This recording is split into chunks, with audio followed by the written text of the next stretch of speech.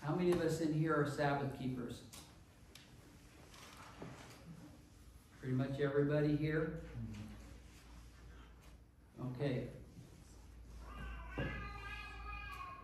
Because I want to say a few things, and I don't want to offend people that are not. So, you just give me some freedom. Okay. It's been a while since I've been plugged in. I used to do this quite a bit, and last 10 or 12 years I've kind of disappeared, and somehow people have found out about me again. I guess I have to get wired up for sound. Okay. Our topic this evening, and I don't think we're going to get very far in it, but we're going to try. And like I share with our Sabbath group, I don't know quite where we're going to end up, but we're going to end up somewhere in our discussion. And so our discussion this evening, and this may be a little loud because I've got a loud voice in and of itself. Is that too loud for y'all? Okay. Because I can kind of blow your ears off real easy, and I don't know why that is, but I've got one of those kind of voices. Our discussion tonight is preparing for Christ's second coming. How many of us really believe that? Does your life testify of it? Because we can talk the talk, but the walk is going to tell what your talk really is. And if there was ever a time in Earth's history that Christ is nearer at hand, it is now. And as we look at a few things this evening, we got a lot of territory to cover.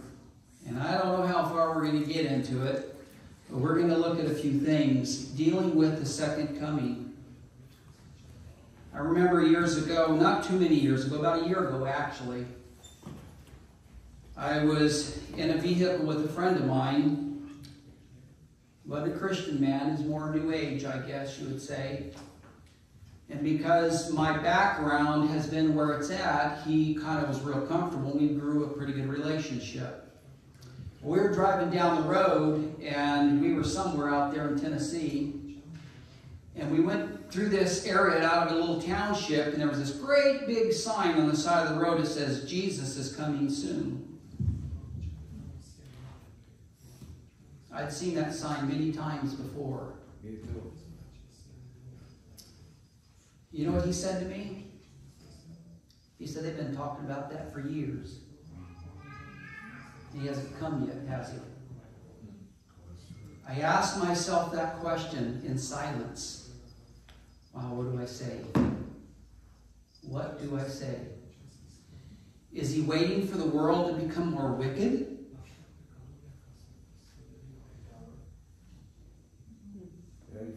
Well, this is a classroom, not a preacher. Is he waiting for the world to become more wicked so that he can come back? What is he waiting for?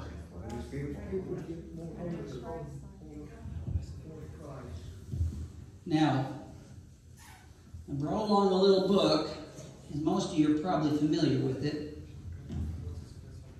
Christ Object Lessons. I wasn't familiar with these books. I came out of the hippie movement. And somehow the Lord took me to these little red books, and I started reading them. I didn't know I was supposed to believe them. When I started believing them, it really started changing my life. And there's a statement in here I want to read to you folks with what we're going to be discussing tonight, right? Let me get over there real quick. My poor book is falling apart. This is in the chapter, first the blade, then the ear, and then the full corn in the ear. If you want a really nice study, go study that parable. At the end of this chapter, there's a little statement that I've marked quite heavy because it affected me very, very much. It says, Christ is waiting with longing desire. What does that mean? How long does he have to wait? with longing desire. What we're going to be discussing tonight, I hope we can hear from here.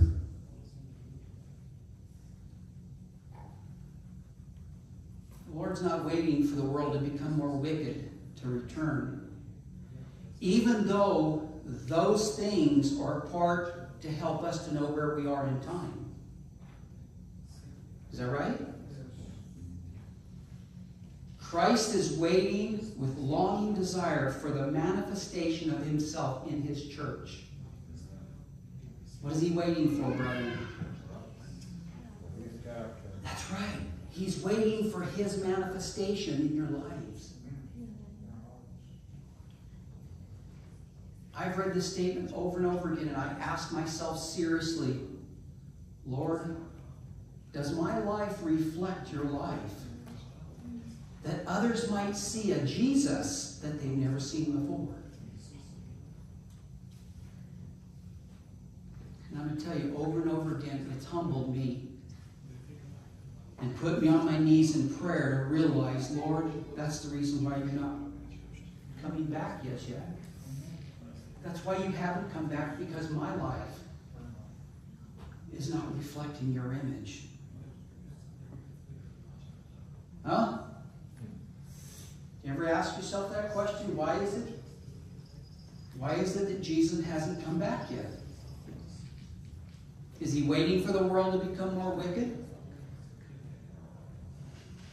He says here, he's longing and waiting and desire for the manifestation of himself in his church. When the character of Christ shall be perfectly reproduced within his people, then he will come to claim them as his own. So when we talk about this subject about preparing for the second coming,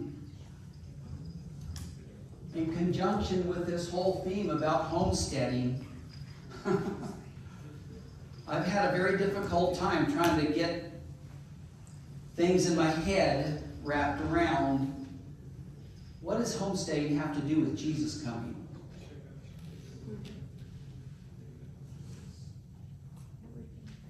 Detachment from the world. Come on, this is a classroom, please. What does homesteading have to do with Jesus' coming? Okay, we're going to look a little bit tonight. And I hope and pray what I share with you tonight will be just enough to stimulate your minds and move you in a direction of study and search for answers. Because let me tell you something, folks. There's lots of folks moving to the land right now without Jesus. All across this country, homesteading is not going to save them from what's coming. Do you wrap that around your mind? If Christ is not in the homesteading, then what we're doing is just preparing ourselves for something even worse. I've met lots of folks, believe me, because of our lifestyle and the way we've been living for years. I've tried to figure out who in the world we are, because we're not Amish, we're not Mennonite, we're not New Agers, we're not back to landers, and all that. And they're trying to figure out who in the world we are. Well, I just want to let you know, I got a hold of this little book. Long time ago. It's called Country Living. Now, I know they have a case of books out there with this in it. And every one of you need one of these if you don't have it. I remember reading this, and I didn't even know these thoughts existed. And it catapulted me before I was married. And I've been married for almost 44 years. And this happened before I met my wife. And it pushed me in a direction of realizing I need to be living in the country. Now, how do you do that? I was a city boy. I grew up in a city environment. That's all I knew. And so it became a lifelong study of of how to live on the land and with the land. And I'm going to tell you something from my heart. If you don't have Jesus, you'll burn out. And you'll go right back to your easy living. Because everything about homesteading is not easy. Physically, mentally, and morally, it is very draining. And the only strength you're going to have as you move to the country is Jesus. He will be your strength and your help through all the struggles that you'll go through on the land. And why? Why really do we want to be doing that? If you all have your Bibles, I would like to look at a few things tonight, and we're just going to scratch a few things. We won't be able to really exhaust much, but we're going to look at it. In the book of Matthew, in chapter 24, most of us are all probably pretty familiar with Matthew chapter 24. And if you're not, you need to become familiar with it. Because there's something very interesting in this chapter that years ago, as I had studied this chapter and was reading through it, it was very confusing. Have you ever been through that? Because it seems to go in so many different directions. And yet the thought that was brought up in this chapter is just simply in verse 3. It says, "And as he sat upon the Mount of Olives, the disciples came unto him privately, saying, Tell us, when shall these things be?" Now tomorrow afternoon we're going to discuss when shall these things be and what in the world were they asking. Chapter right before it was a discussion on dealing with something that was coming upon Jerusalem. Is that right? Jesus was brokenhearted with what he saw and he was going through with his own people. And so when Jesus launched into this discussion in Matthew chapter 23, it had everything to do with Jerusalem. And it's very interesting. In chapter 24, you see this picture being put together by Jesus under divine energy alone. That he takes this picture of Jerusalem and he superimposes it, if you please, upon the end of the world. He showed what was coming on Jerusalem is going to come on the end of the world. And in this discussion, he started laying out a lot of information that would help us to know where we are in time. Is that right? And tomorrow afternoon, we're going to look at some of that, dealing with Jerusalem specifically in some of these things that Jesus left there for us to see, because there are things there for us to see to help us to know where we are. How many of us believe Jesus is coming soon? I hope you mean that. Because I tell you, if there was ever a time in this earth's history, it is now. I told this fellow that we were driving in the car together when he saw that sign. And he said, "They've been saying this for a long time, Ron." He knew I was a believer in Christ. He knew I wasn't a New Ager because we've known each other for a while already. But it was kind of a slap towards Christianity. Now, I don't know what church put it up there on the board, but the truth of the matter is, it didn't matter, because that was the truth. Jesus is coming soon. But when he said that, I said, "Gary," I said, "I want to say something to you, and I hope you listen. If there was ever a time in Earth's history that Jesus is coming soon, it is now. More than it's ever been."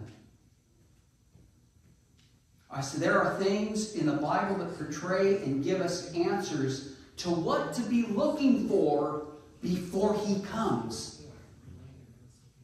And I quoted a number of things out of chapter 24 of Matthew to him, and he got real silent. And what we're going to look at tonight in this chapter. I'm not going to break this whole chapter down for you, but we're just going to pick a few things out of it if you all don't mind. All right? Again, there in verse 23, it says, "When shall these things be? And what shall be the sign of thy coming? What are we to look for?" I mean, I don't know about you. If I would have been sitting there listening to this conversation, I think my head would have been spinning off. Because Jesus started talking to these men, and all of a sudden he launched into this discussion with them, and it was like one subject about his second coming, and he merged two kind of events together in this discussion. And you have to work through this thing and trying to work it out to try to understand what part belongs to Jerusalem and what part belongs to the end of time. And yet it looks like these things talked about Jerusalem, he's talking about the end of time. Is that right? Then he said, or they asked him, "What shall be the sign of thy coming and the end of the world?" So what was on these fellas' minds?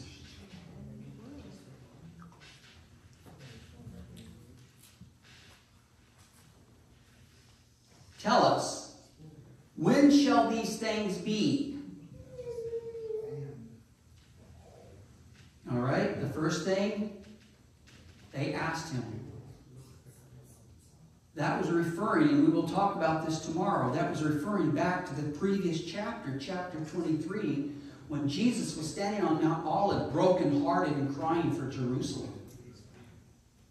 He was crying for his people. I don't know how much you all know about your Bibles or not, but we are all a part of those people. You do know that, right? There was only 3 men besides Mom and Dad that got off that boat with their lives. Is that right? Ham, Shem, and Japheth. It was those 3 boys that have populated the world that we know of. And it's absolutely shown in biblical scripture where these 3 boys went and populated the world. That's a whole other subject. So that when Jesus was weeping over Jerusalem, he wasn't just weeping over Jerusalem because Jesus was seeing what was going on with his people throughout history.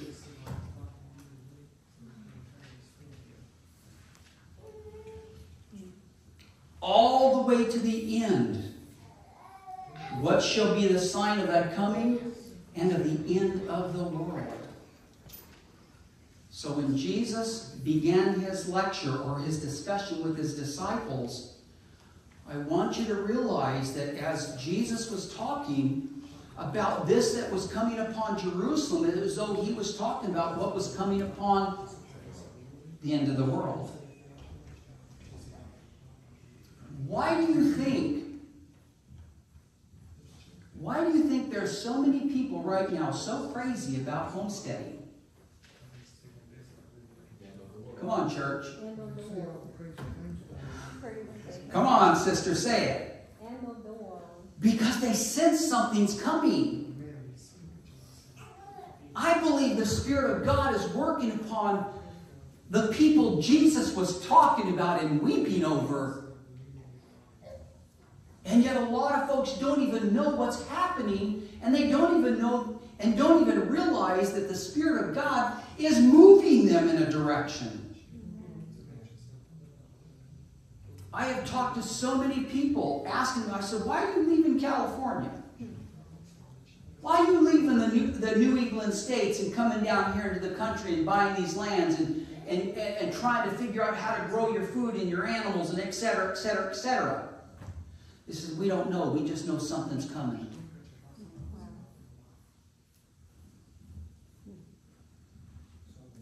How many people know that? What'd you say? How many people know that? Yes, yes. You know, and believe me, I stand up here with my head swirling. just to try to start into this discussion, because we're living in a world right now of people knowing something is about to break. And we sit here in this church with the information, and I wonder, what are we doing with it? Do you know who those people are going to look to? Those people that are not even Christians? Yeah, they're going to be looking to us. They're looking for answers, brethren. They're looking for answers. And so, as we spend these few moments together, I hope and pray that God will give me the grace to deal with some of this stuff, because honestly and truthfully, I don't want to see y'all go to the homestead without Jesus. And I mean that. I've been there.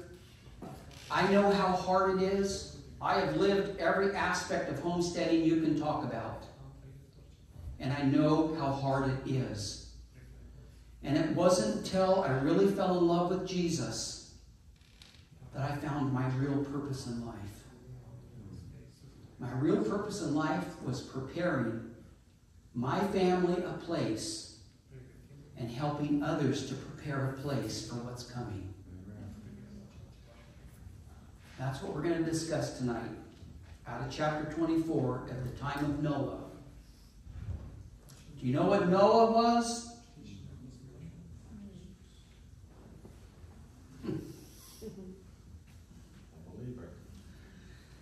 Now in this discussion, amen, brother, he was a believer. And I mean, he was a real believer. In fact, the Bible says he was a preacher of righteousness.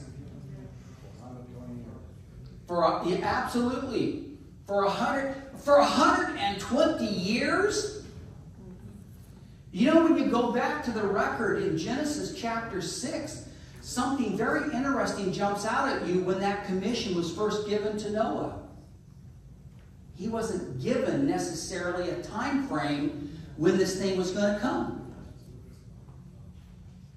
He was just told of the Lord to prepare an ark for his family and the saving of mankind if they would, take heed to the message. And so Noah launched out into this journey, didn't he? Now, it's interesting. In this discussion in Matthew chapter 24, the second coming comes up in this chapter 9 times. And every time it comes up, there's a little more information given with it. So I want you to go sometime and take Matthew 24 and look up those 9 times that it's mentioned and see what kind of information comes before or even after the mentioning of that coming. All right? Because it is there. So, one of the big things that Jesus said after he talked to his disciples, or they were asking him the questions, those 3 questions, he says, take heed, verse 4, take heed that no man deceive you. Deceive you about what?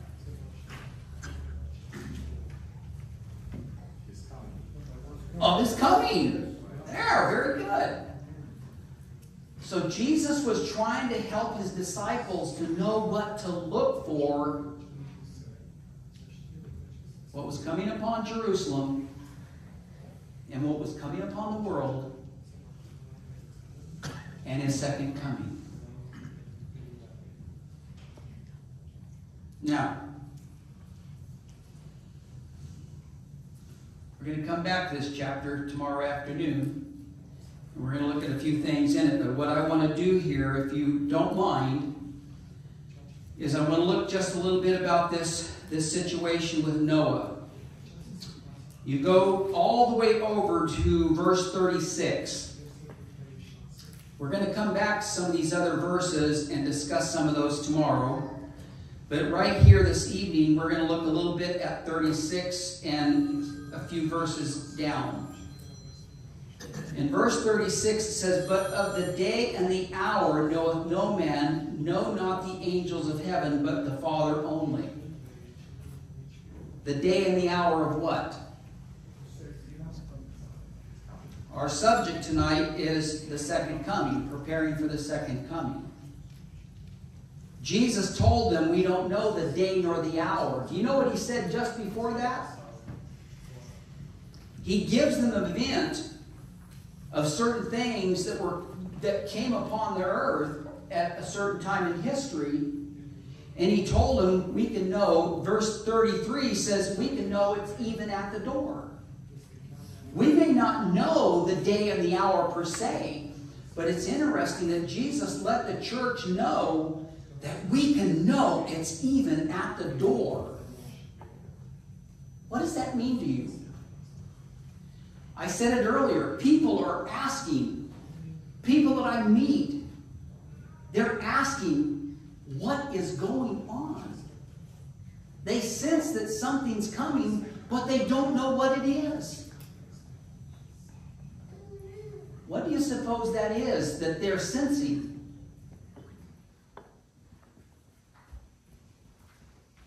Anybody have any ideas?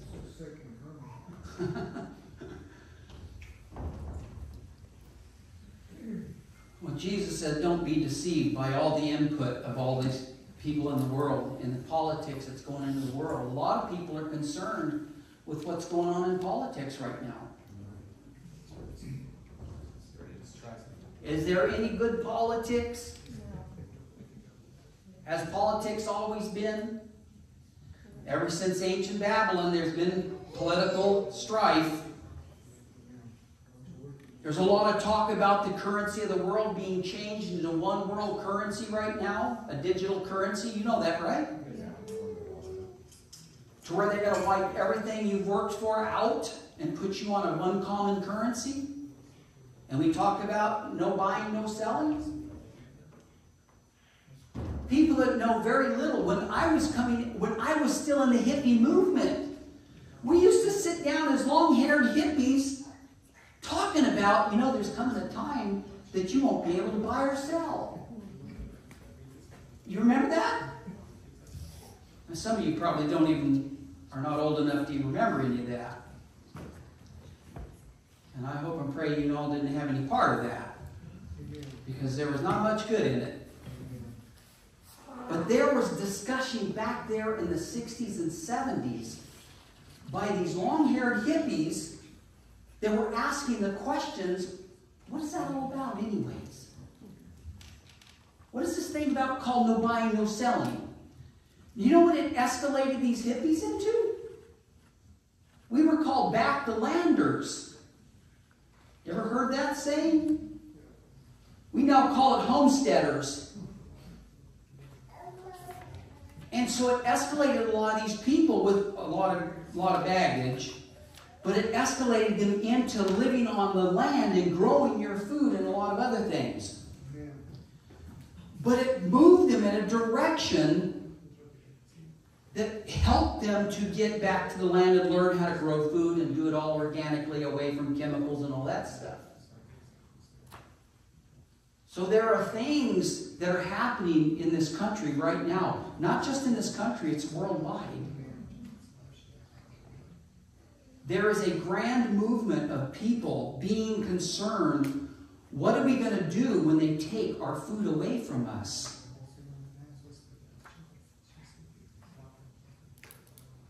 I asked the question earlier, how much wickeder does it got to get for Jesus to come?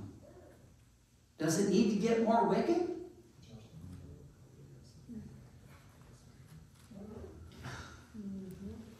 You mentioned about problems in all this, but also medicine also is a problem. You don't even want to get me started on that one, brother. But we talk about this thing about Noah.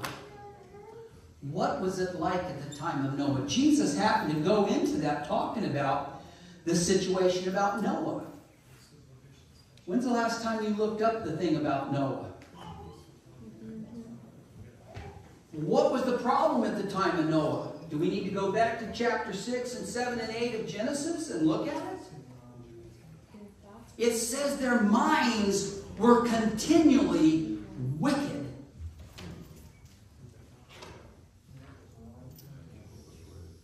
Now it's interesting. I really didn't want to discuss that, but I guess I'm going to do it anyways. Luke chapter 17.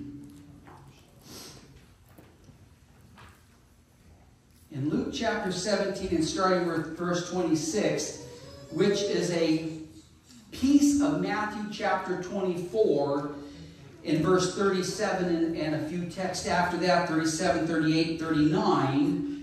In Luke chapter 17, this is what the Lord says. He says here, and Luke's writing it down, and as it was, verse 26, as it was in the days of Noah, so shall it be also in the day of the Son of Man, the coming of the Son of Man. So if you want to know how soon we are to Jesus' return, go back and look at the story of Noah.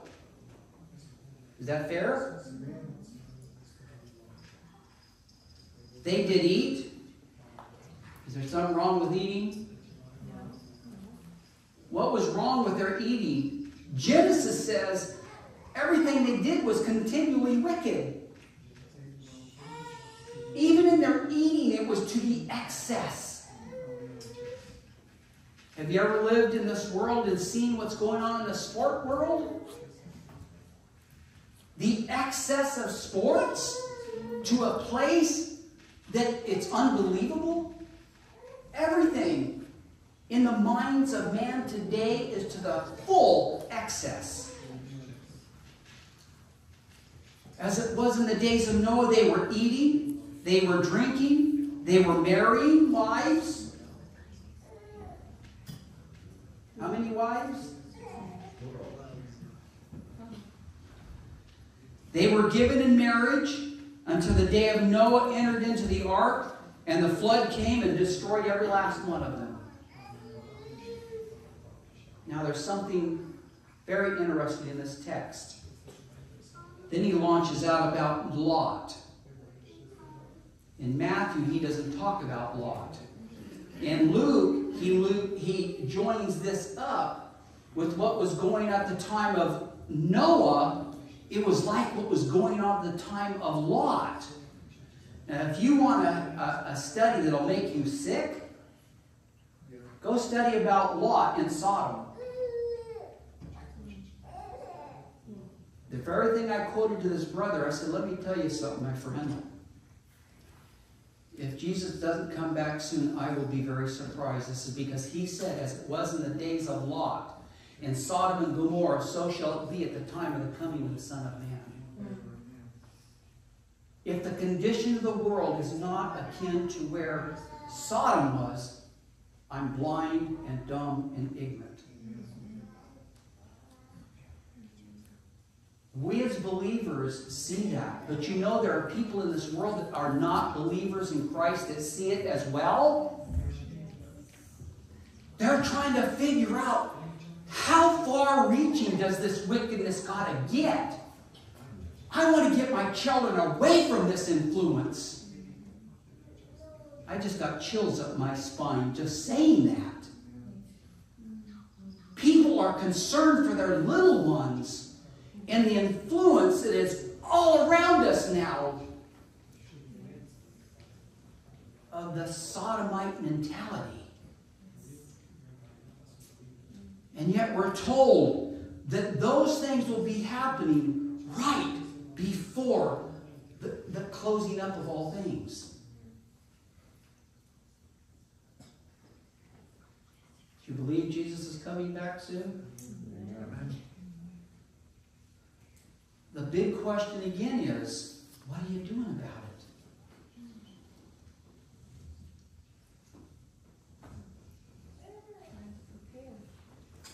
Now, the Bible says very clearly, and I don't want to go into all the text because I don't have a lot of time to do that. My time is going to run out right shortly. But it says that Noah was a preacher of righteousness. Now let me tell you something, folks. For 120 years, Noah preached a message, and that message was a message of righteousness by faith. You all know that, right? In Hebrews chapter 11, it says, by faith, Noah. You want to go look at that? It's really interesting. Noah was not just preaching with his mouth, brethren. Every time he would hammer, every time he would saw, every time he would put a beam in its proper place, or chink it, or pitch it, or whatever he was doing on the ark, he was preaching a message of righteousness by faith.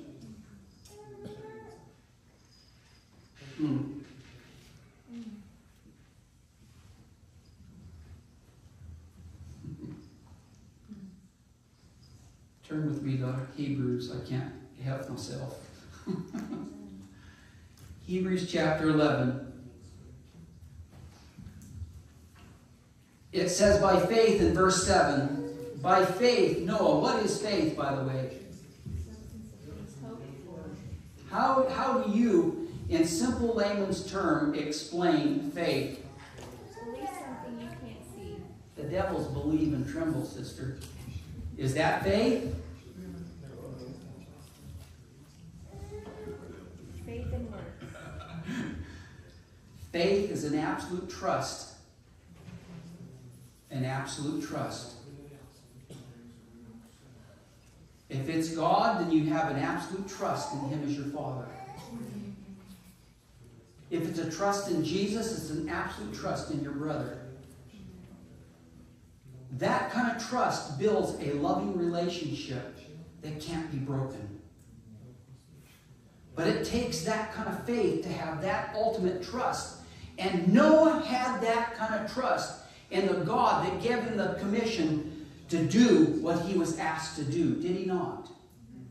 Do you think he questioned God's authority? What do you think society said about this nut job that left everything and went out there and started doing that? Building an ark for the saving of mankind.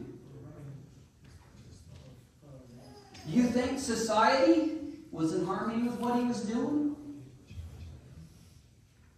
Every day that went by, every day they cut a tree down. Every day they cut that tree into beams. Every day they hammered them in their place. Every day for 100 and something days. We don't know exactly how long it took him to build that ark. But we do know it says that he preached the message for 120 years. You know how many years it's been since we were told to leave the cities and move to the country? 125 years when the first council came out. That's in that little book I was telling you, Country Living. We've had that council for 125 years. All right? And it's interesting that Noah preached a message every day of his life, knowing that one day this thing's going to come. Now it says, Noah by faith, being warned. You ever look up words? I like to look up words. You know what the word warned? It says warned of God, of things not seen as yet. Had there ever scientifically ever been a flood? Had there ever been rain? Never heard of it. Much less ever seen it. I could imagine a scientist saying, this guy's a real nut job. These people are really crazy. They're whacked out. They're leaving their high-paying jobs. They're going out there in the middle of nowhere. And what are they doing anyways? Maybe none of you have experienced that, but I tell you, I did. I felt the heat of what we were doing and taking our family. Our families on both sides, my wife and mine, thought we had lost our everlasting minds because I left a private practice in North Carolina to go follow the council. And And they literally thought I was crazy. They were worried about our children. You know, what kind of education are they going to get? Any of you feel that heat before? I can just imagine what Noah and his family felt from society of the time. But by faith, Noah being warned, the word warn there means be called or be admonished by God to do something that had never been done before. It says, warned of God of things not seen as yet, moved with fear. What did that faith do to Noah? Now, this is just a Bible class. This isn't a sermon, so I want some input. What does the word moved mean? You know, when we talk about being moved by the Holy Spirit, what does that mean? Activated. It means you come alive. That's what it means. And that's exactly what this faith that Noah had. When God spoke to him, he took God's word for what it said, right? And it motivated him. That's the very word. It motivated him into action. So his faith was not just believing in something. His faith was an absolute connection of trust. You all know the story about the woman at the time of Jesus that had an issue of blood, right? Yes. What was it? Her touch? Faith. Thank you. It's very clear. It was her reaching out, her faith, that connected her to divine power, that enabled her to have something she didn't have normally. This is what happened to Noah. When Noah grabbed hold of what God said and believed it and trusted what God's word meant, there's coming a flood upon the world, and I will destroy all mankind. God then gave him a commission to build an ark, something that seemed to be so crazy. But he never questioned God's authority, did he? He just did it. Moved with fear. The word fear means with reverence. So when he moved forward to do this, it was with a respect for the counsel of God in his life that enabled him, empowered him to every day of his life to accomplish what was set before him.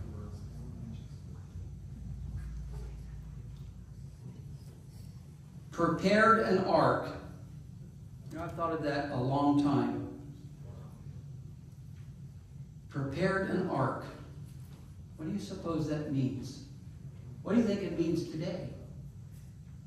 Place of refuge. Well, some call it homesteading. Some call it back to landers. Some call it homesteading, farmsteading. But I'm going to tell you something. This wasn't a selfish situation that Noah was involved with. What Noah was doing, I should say, what Noah was doing was preparing an ark for the saving of mankind. It wasn't just for him and his family. We've got to think beyond our boundaries, brethren. Do you believe that? I do. My wife and I just sat down the other evening and I says, Chris, I said, what are we going to do when we've got people that don't even know how to survive? And we know these things. And guess what? I get a telephone call from some sister down here asking me to come down here and tell you all how to live. And I was so blown away, I couldn't hardly believe myself. I told my wife, just now it just chills like a piano went up my spine, just like that. Because I knew when you called and you asked me to come down here, I said, Lord, I get really choked up because we're in a time, brethren, and I'm talking heart to heart here. We're in a time of history that we have got to get busy building an ark. There are going to be people that know nothing about living on the land. And if we don't help them, they're going to starve. And there may be people that you just may not agree with 100%. You know what I mean? They may be from a different church affiliation. But the thing of it is, brother, we're going to have to get past some boundaries. Noah had to get past some boundaries. We are all brethren. We're all of the descendants of Noah's ark. We got some folks in here that are from Asian background, I believe. One of Noah's sons created the whole Asiatic world. Y'all know that? We've got some African Americans in this congregation. Do you know one of Noah's sons created that whole continent? And then you go over to Europe, the Caucasians were created by another one of his sons. Yes. And we're all brethren. I get tore up inside. I thought I believed this as a hippie, and when I became a Christian, started studying, I was like, wow, this is incredible stuff. Because God has a people, and we're all brethren. We all don't know that. But those that are walking like Noah, that in the book of Genesis chapter 6, God called him a righteous man because he believed by faith in what God had said. He looked out upon these people that were his family.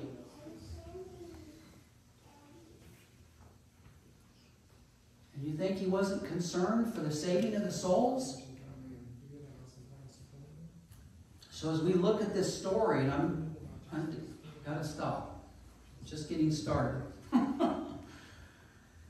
That it literally says because of what Noah did, he was considered a righteous man. It says in the end of that text, it says here, he condemned the world. I went and looked up that word, condemn the world. The message that he had to bear, the message that he spoke, the message that he was doing what? He was condemning the world. You know what the word condemn here is? It was showing that he was in opposition of the direction the world was going. So Noah's life was going in the absolute opposite direction. And so everything Noah and his family was doing was absolutely diametrically opposed to where the world was going.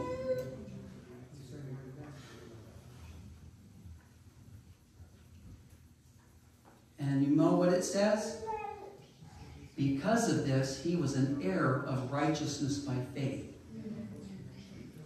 What he was doing, God accounted him a righteous man because of the faith that he had in God.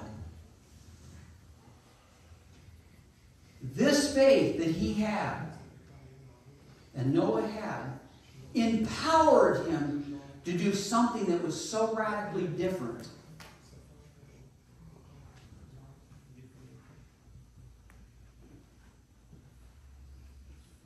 I've asked a lot of folks that before, and it gets just like it does right here.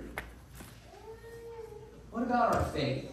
Is it a faith that empowers us to do something so radically different than society that we live around or in, or even your church brethren are doing? Is it that kind of faith? It's that kind of faith that God says he considered Noah a righteous man.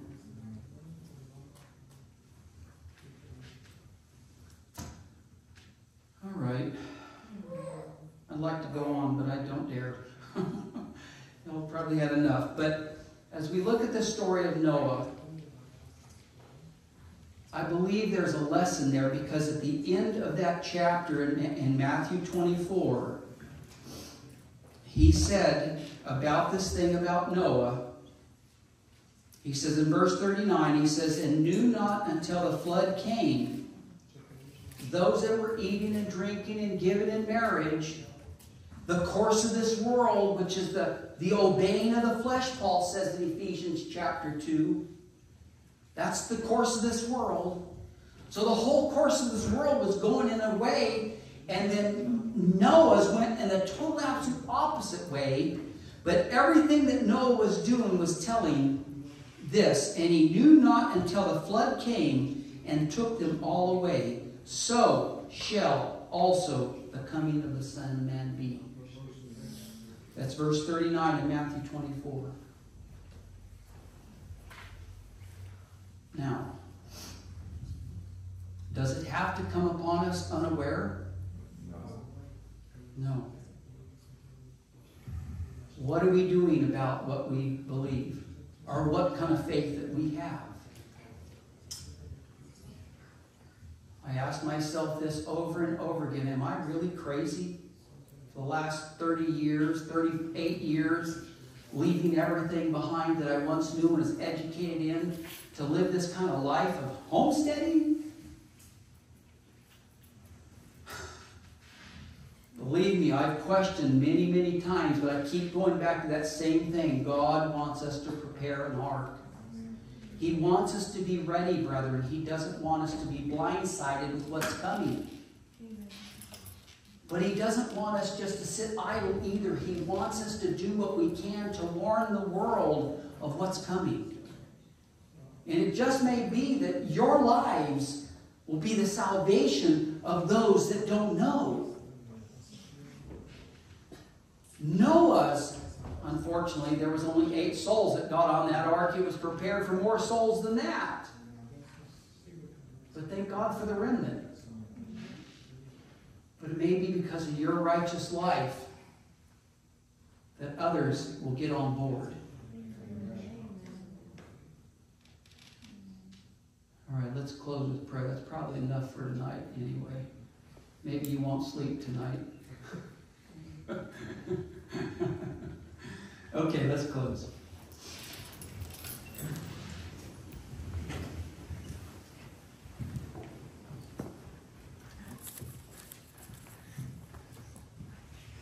Father in heaven, dear loving Jesus, we thank you for this time together tonight as we've entered into the Sabbath hours and we've looked at a few thoughts this evening. We know, dear Jesus, that you're coming soon because of the way things are. But we do want to be ready, dear Jesus. We want to be fit, and we want our lives to represent your life. Dear Jesus, I pray that you would help us to be the light that you want us to be, like Noah. Every day of his life for those 120 years, and probably before that, and even after that. His life was an example of a man of faith, and that you counted him a righteous man because he trusted in you fully. Oh Lord Jesus, help us, encourage us as we spend this weekend together discussing some of these things about homesteading and what our purpose is in doing such of that. Give us all wisdom and skill and ability. Give us a burning in our soul and in our heart to do what we know we've got to do when everything seems to be going against us. Thank you again for these dear folks that have been here this evening. Please encourage them and strengthen them as we continue to discuss these things. And may we find in you, dear Jesus, our only Savior. I do ask these things and thank you now. Amen. Amen. Amen.